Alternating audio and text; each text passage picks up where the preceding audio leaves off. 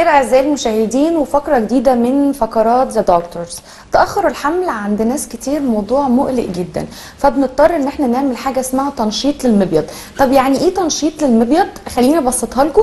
في حياتنا العاديه لما بيصيبنا خمول وكسل بنحتاج نعمل حاجه اسمها ريفرش اللي هي اعاده تاهيل او اعاده تنشيط لوظائف حياتنا عشان نبدا نكملها بشكل سليم. كذلك المبيض بنبدا نعمل له تنشيط عشان يرجع يقوم بوظيفته بشكل سليم. خلونا نعرف طرق تنشيط المبيض بتتعمل ازاي وهل ليها اثار جانبيه ولا لا. بس اسمحوا لي في الاول ارحب بالقيمه العلميه الكبيره اللي معايا النهارده، استاذ دكتور عماد خليفه، استاذ النساء والتوليد بكلية الطب جامعة الإسكندرية، زميل معهد جونز الولايات المتحده، ومدير مركز دار الخصوبه والحقن المجهري. اهلا بيك يا دكتور. في البدايه عايزه حضرتك تشرح للساده المشاهدين يعني ايه تنشيط للمبيض؟ هو تنشيط المبيض يعني عباره عن عندي شقين. انا في شق في ناس المبيض بتاعهم ما بيحصلش فيه تبويض، تمام؟ يعني ممكن يعدي شهر 2 3 بدون تبويض، بدون نزول بويضات خالص. ده اسمه ضعف التبويض. ده ضعف في التبويض، تمام. ودول عباره عن مجموعتين من الناس.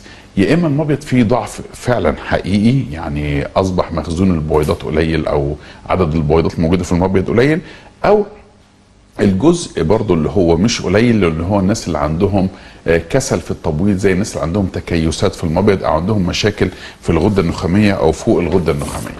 فدول بنديهم ادويه علشان ننشط المبيض الكسلان، تمام؟ فدي ده عباره عن برنامج علاج بياخدوه، عباره عن بتبتدي من اقراص منشطه ثم حقن منشطه وهكذا. تمام. في بقى مجموعه اخرى اللي هو الناس اللي بنحضرهم لبرنامج الحقن المجهري. الناس اللي بنحضرهم برنامج الحقن المجهري ممكن يكون عندها التبويض الطبيعي بتاعها شغال عادي خالص، ولكن التبويض الطبيعي عندي انا لو انا سبت نفسي كواحده ست بالتبويض الطبيعي هطلع كام بويضه في الشهر؟ واحده.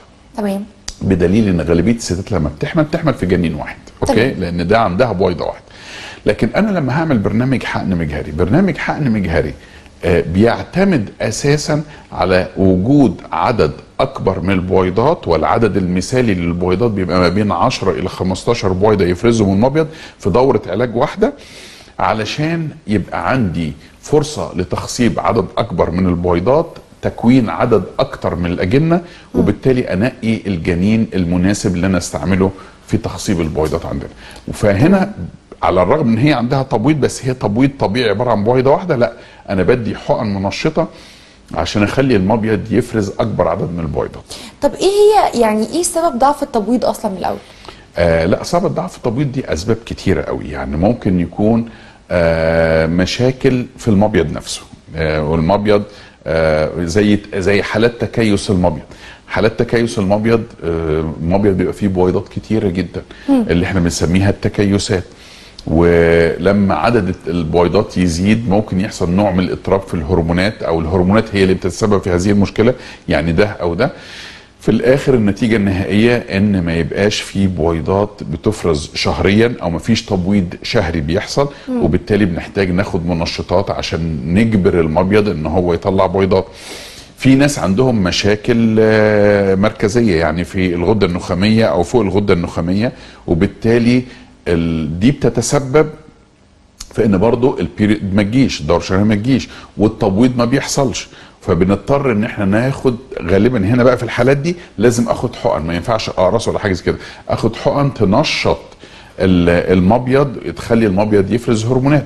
تمام. في عندنا مشاكل ناس عندهم ضعف في الاباضه نتيجه قله مخزون المبيض او تقدم السن. فالحاله ده هي ممكن المبيض يبقى فيه عدد قليل من البويضات وممكن التبويض ما بيحصلش، او بتبقى فرصه حدوث الحمل تبقى اقل، فبنحتاج ان احنا ندي حقن عشان نزود عدد البويضات ونزود فرصه حدوث الحمل. طب ايه الاليات المستخدمه بشكل مفصل للتنشيط؟ التنشيط يعني انا عاوز ابتدي من الاول. مثلا السبب ايه بتاع عدم حدوث التبويض نفسه؟ هل انا عاوز انشط علشان ما فيش تبويض بيحصل، ولا عاوز انشط عشان اعمل برنامج حقن مجهري؟ تمام. لو انا واحده بتجيلي عاوزه تنشط المبيض ومفيش تبويض بيحصل، في الحاله دهيا لا، هنبتدي ناخد ادويه بسيطه. يعني مثلا واحده عندها تكيس المبيض، التبويض ما بيحصلش، هشوف اول هل هي وزنها زياده، هقول لها اول تعليمات بالنسبه لها ان لازم الوزن يقل وتخسي، مع ان دي يعني طلب بيبقى بايخ بالنسبه للستات وتنفيذه بيبقى صعب، وبنحط الست في حرج قدام زوجها، بيبقى في مشاكل يعني في الحكايه دي، بتعمل مشاكل بالنسبه لنا. فاحنا بنبتدي بنشوف هل هي ممكن نديها ادويه تظبط الهرمونات بتاعه تكيس المبيض، وده زي اللي هي الحالات اللي بندي فيها ادويه بتنشط الاستجابه او فاعليه هرمون الانسولين، حاجات زي ميتفورمين، جلوكوفاج، حاجات زي كده ممكن تحسن الوضع. ممكن نلجا لحاجات بسيطه زي اقراص منشطه كل الناس عارفاها، اللي هي الكلوميد والنالفادكس والحاجات دي، ممكن هي تنشط المبيض. ايوه. طب لو الحاجات دي ما جابتش نتيجه، بنضطر نلجا الى حقن تنشيط المبيض. تمام. وحقن تنشيط المبيض دي بتتاخد ببروتوكولات معينه او ببرامج معينه، يعني على حسب انت عاوز ايه. هل انت عاوز تنشيط عادي مش هتعمل برنامج حقن مجهري، يبقى هنا الغرض الاساسي ان انت تخلي المبيض اللي ما بيطلعش بويضات يطلع عدد قليل من البويضات، يطلع بويضتين، يطلع 3، يطلع 4، ده اقصى يعني هدفك علشان نساعد حدوث الحمل من غير ما انا اعمل افراط في التبويض. تمام. طيب لا انا عاوز اعمل بقى برنامج حقن مجهري، دي قصه تانية وتنشيطات تانية وبرامج تانية. طيب هل ليها اثار جانبيه؟ هو طبعا ما فيش دواء من غير اثار جانبيه، بس الاثار الجانبيه بتترتب على انت بتعمل تنشيط لمين. تمام. أوكي. يعني مثلا لو هعمل تنشيط لواحده عندها مشاكل في الغده النخاميه او في الغده النخاميه في كسل في المنطقه دي، فانا هبتدي اخد حقن تنشط المبيض. الناس دول غالبا ما بيحصلش عندهم مشاكل، لان الناس دول هياخدوا فتره تنشيط بحقن لمده اطول، واقصى تقدير بالنسبه لنا هيطلعوا مثلا ما بين 5 بويضات و10 بويضات، ده يعتبر بالنسبه لنا كده انجاز. تمام. فاحتمال مثلا ان هي يجي لها افراط في التبويض او مشاكل من التنشيط دي بتبقى قليله جدا. واحده هنشط لها المبيض وعندها ضعف في مخزون المبيض، عدد البويضات الموجوده مش كتيره، هنا بندي جرعه عاليه من المنشطات، وفي نفس الوقت لما هدي جرعه عاليه من المنشطات هيبقى الاستجابه في الحدود اللي هي اقل من المتوقع. بتبقى منشطات ايه يا دكتور؟ يعني ادويه مثلا؟ حقن. هنا كل يعني لو الاقراص اللي بننشط بيها المبيض ما جابتش معايا نتيجه او ما تنفعش في الحالات دي، بنلجا للحقن. المنشطات هنا المقصود بيها حقن منشطه. الحقن دي بتبقى عباره عن امبولات، بتبقى عباره عن اقلام زي الناس اللي هي ممكن تبقى فاهمه الكلام ده، اللي هم الناس اللي عندهم سكر والحاجات دي بياخدوا الانسولين في حقن، دي حاجه معروفه بقى لها زمان. بتتظبط على يونت وبتتاخد بالظبط، تتظبط على ارقام معينه، جرعات معينه، يونتس معينه وتاخدها. اصبح الكلام ده متوفر بالنسبه لنا، وتركيبات مختلفه وجرعات مختلفه وظبطه سهله جدا، ممكن قلم معاها تدي لنفسها الحقنه وتكمل العلاج بتاعها. تمام. فالادويه دي دي ممكن تعمل مضاعفات بالنسبه لي لو انا اعطيتها مثلا لواحده استجابتها طبيعيه او واحده استجابتها اكتر من الطبيعي. هنا ممكن اهم حاجه في المضاعفات اللي تحصل عندي اللي هي حاجه اسمها افراط في التبويض. طيب دلوقتي مثلا هي اوريدي سيدة عندها مشكله وخدت خلاص عالجت بموضوع تنشيط المبيض، هل ممكن يبقى في احتماليه ان هي تحمل في توأم مثلا، ولا الموضوع ملوش علاقه؟ لا ليه علاقه طبعا، لان هو كل ما في دوره العلاج نفسها تخلي المبيض يفرز اكتر من بويضه ممكن تحمل في توأم. يعني لو واحده مثلا، يعني هل بتبقى قاصد مثلا تقول لك انا عايزه كذا؟ لا ولا ممكن تيجي بالك؟ لا مش قاصد، لان انا دلوقتي مثلا هدي اقراص للتنشيط، هدي كلوميد، هدي نولفادكس، هدي اي حاجه من الحاجات دي.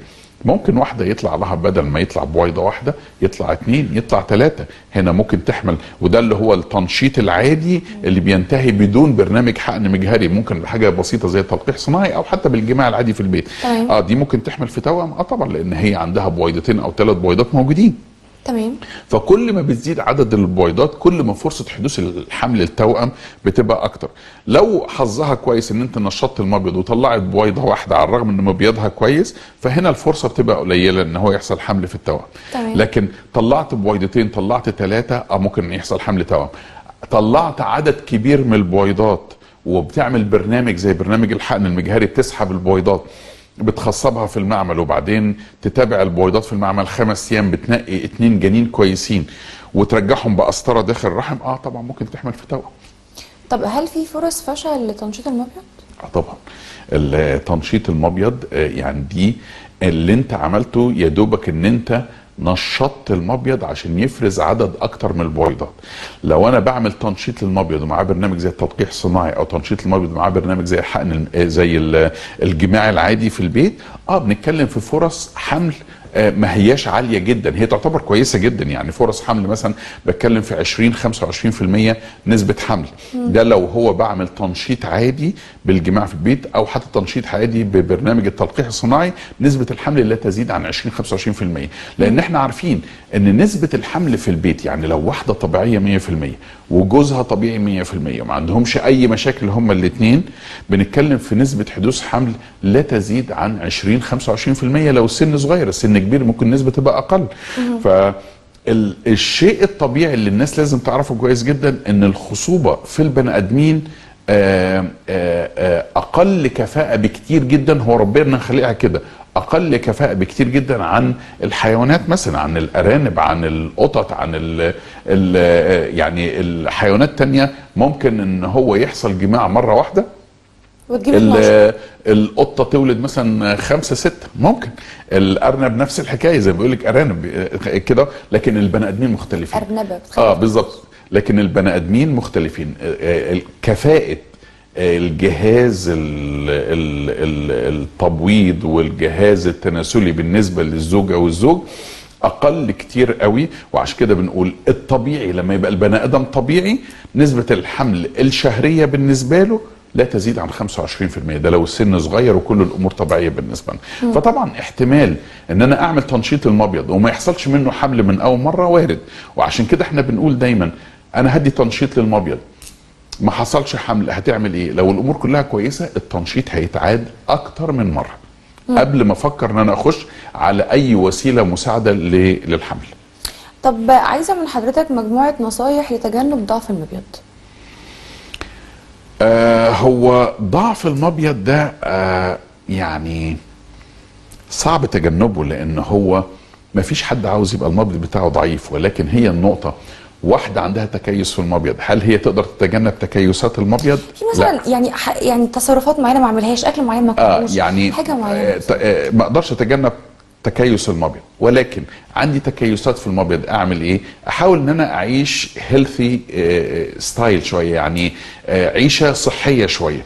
الاكل اللي هو الجانك فود والاكل اللي هو من بره ده لازم ان انا اقلله كتير، اخد الكربوهيدرات الكتيره والدهون والنشويات الكتير لازم اقللها، لازم وزني يقل، لازم العب رياضه شويه عشان الوزن يقل، عشان تنشيط، عشان ممكن بالحاجات دي المبيض تبويض يرجع طبيعي لوحده. او لو في الاخر اضطريت ان انا انشط المبيض انشط بجرعه حقن منشطه قليله لو الوزن بالنسبه للسيده قليل. لكن ما فيش حد هيقدر يتجنب مثلا ان واحده يجي لها. تقول ايه للسيدات اللي ممكن تسال مثلا واحده صاحبتها او واحده قريبتها ان هي خدت منشط معين سواء تابلتس او حقن فتروح تاخد زيها من غير استشاره الطبيب؟ لا طبعا دي كارثه.